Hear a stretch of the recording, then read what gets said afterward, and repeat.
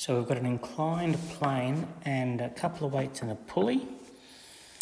Let's just cut to the chase. We know that that 5 kilograms is going to make that go down, but let's look at our forces.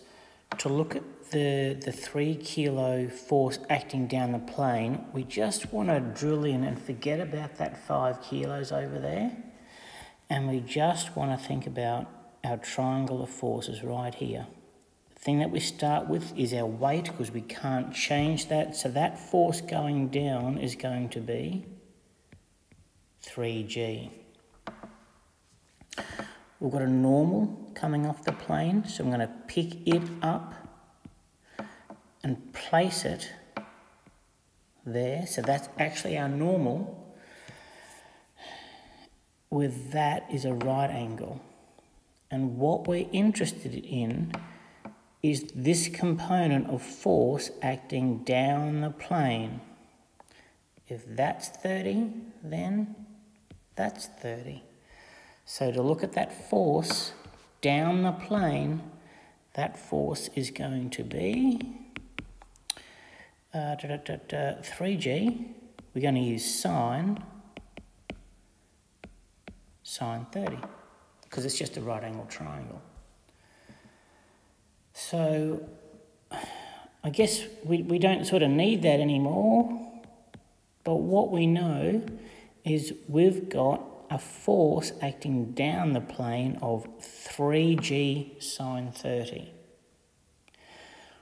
We've got a force over here with the 5 kilos acting down at 5G. Clearly, somewhere in the question, and I don't know why I'm writing in red, we're going to use F equals MA, just to justify where these things are coming from. Okay. And now, just like in Atwood's machine, let's just think about my 3 kilo particle and my 5 kilo particle on a smooth, flat plane.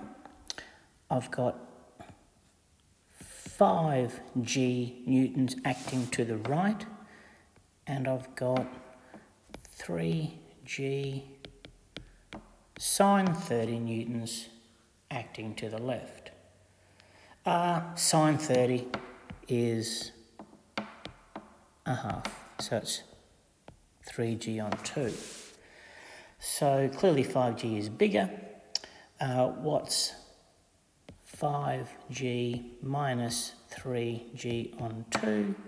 Then we want a 2 there, so it's going to be a 10. 10 minus 3 is 7G on 2.